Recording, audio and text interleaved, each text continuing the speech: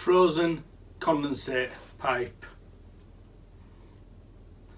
My name's Alan Hart, and today we're going to look at frozen condensate pipes and what the solution is to that problem.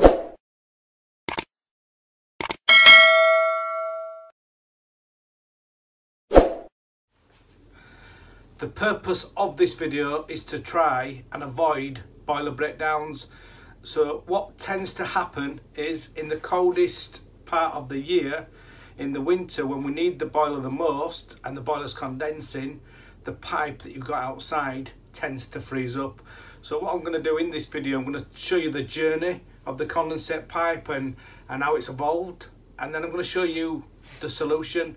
And then I'm also going to ask you some questions about what you do if you're an installer, what you do now to protect the condensate, because what I use, or what I have used, is Class O lagging. I want to ask you some questions about Class O lagging as well, because I want to know if you think that this is suitable. So yeah, let's have a look. So first of all, we'll have a look at some pipes that have frozen up in the past or are not installed correctly. If we have a look at this pipe here, this is an 1.5 inch pipe. So it's an even bigger pipe than what people use normally, and it's frozen up. And we can see here it's got blocks of ice in this. This isn't my video, this has been sent to me, this video. So it just goes to show that even 1.5 inch pipe freezes up. So what is the solution? So what I'll do now, I'll show you a before and after of a job that I've just recently installed. So this is an old boiler. It's an old condensing boiler. They have had issues with it freezing up in the past. And as you can see from that, it's just got the overflow pipe going into the bigger size pipe. So what we've done here, we've put the new Condensate Pro kit in, and I'll show you more about this shortly. As with any YouTube video, please always check to make sure it's correct, because things change over time. So check the relevant standards at the time.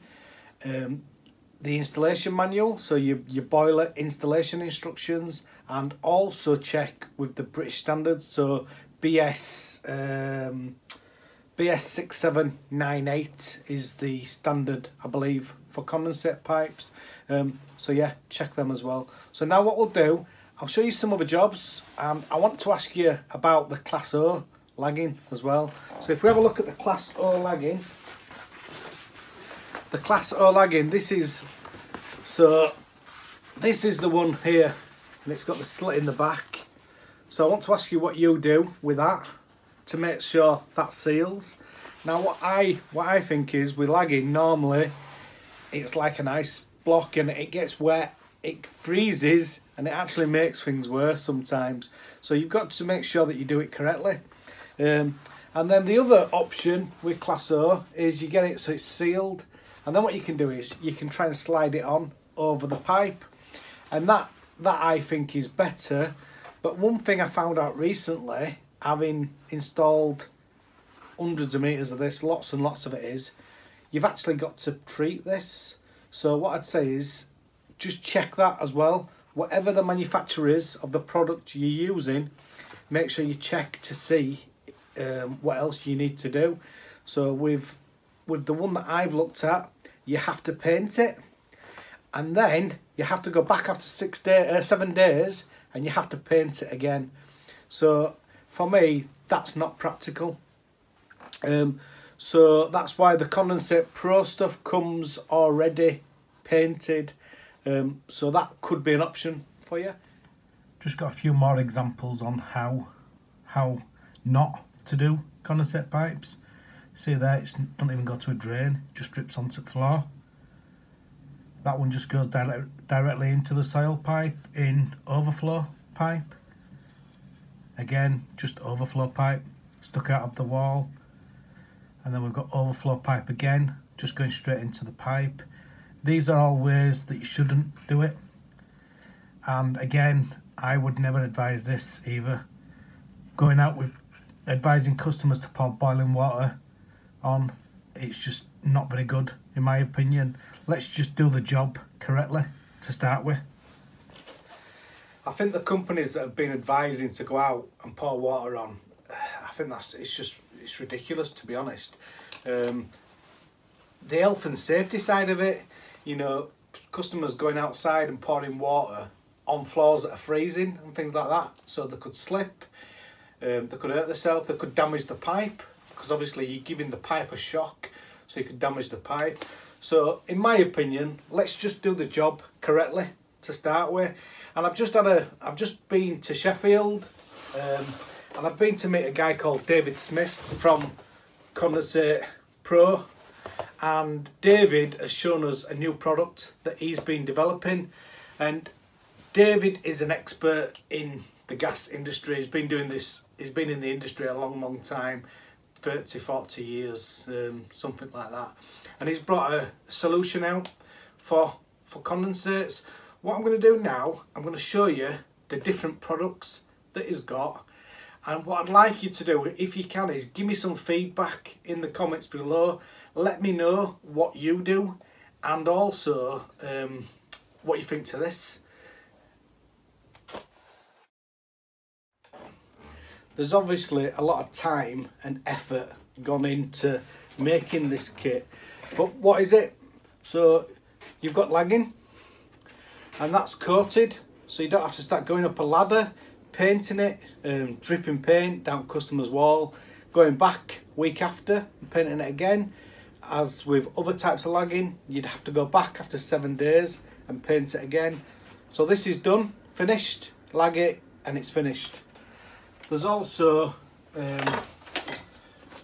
connection kit, and there's also a termination kit. So there's different products to suit what you need for each individual job. He's also done a drift kit.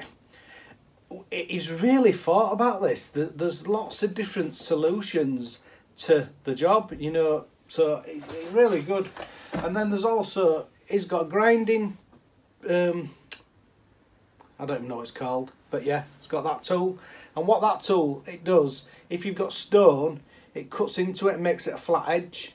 So you can use your pipe snug, and then if you have a look inside a pipe snug,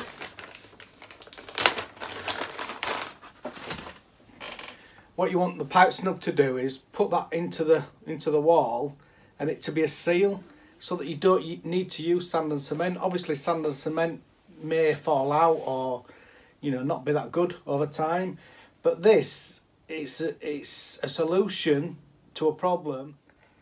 If we have a look on this demo board now, we can see what the Condensate Pro looks like on the outside. You can also then take the 32mm pipe all the way into the property, and then you could lag that as well if you wanted in the cavity.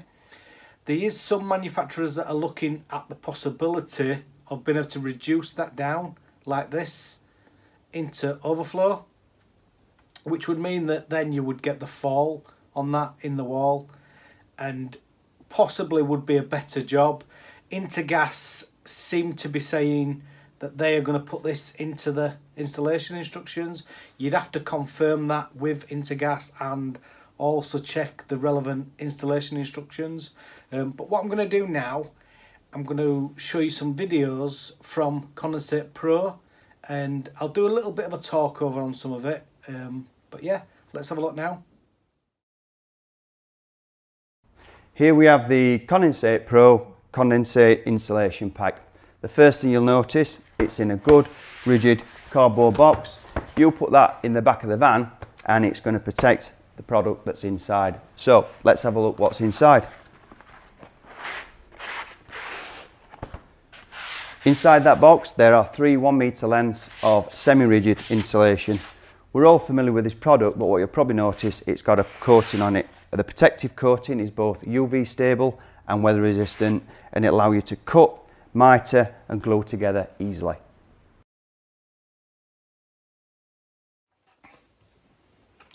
if you want to know more about the Condensate Pro, they have their own YouTube channel, and it's got the termination kit in there. It shows you about the termination kit.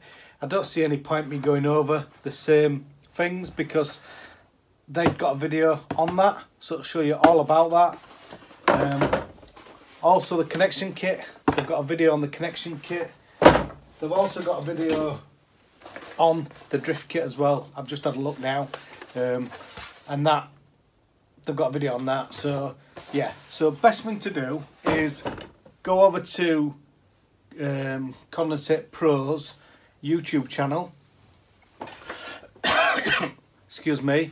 Go over to their YouTube channel and have a look at videos on there. If you've got any questions, please ask them in the comments below. And if you could, I'd really be grateful if you could let me know what you use now, and if you believe or if you think that that is suitable. Because I've done this job now for 30 years, and we had the problems to start with when condensing boilers first came out, with the condensates freezing with the overflow pipe. We then moved on to 32mm or 1.25" in old money, and then because we still had freezing, some of us updated to 1.5" pipe, bigger pipe. So we thought that the bigger pipe would solve the problem, but what we've tried to do, we've tried to get away from having to lag the pipes. Unfortunately, we need to lag them, but if we're going to lag them, then we need to make sure that the lagging is not going to freeze or fall off, etc. So yeah, I hope this video has been of some use, and as I say, please, if you can, add some comments below, subscribe, share, and whatever else we do these days. Thanks for watching.